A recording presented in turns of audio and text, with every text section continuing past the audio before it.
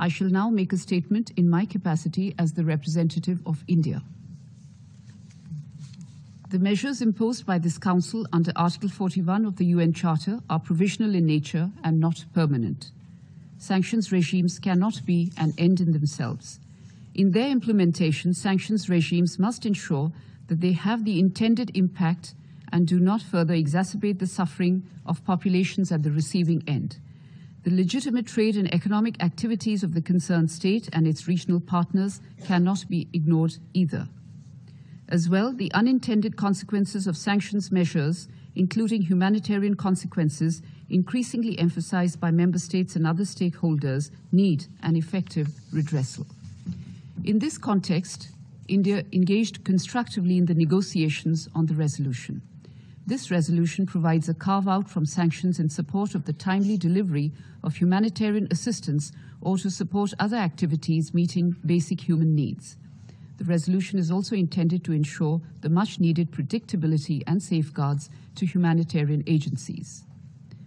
However, India will call for caution and due diligence to be exercised while extending humanitarian assistance to proscribed entities under the 1267 regime who continue to thrive with full state hospitality in territories universally acknowledged as terrorist havens by the international community. Our concerns emanate from proven instances of terrorist groups taking full advantage of such humanitarian carve-outs and making a mockery of sanctions regimes, including that of the 1267 Sanctions Committee.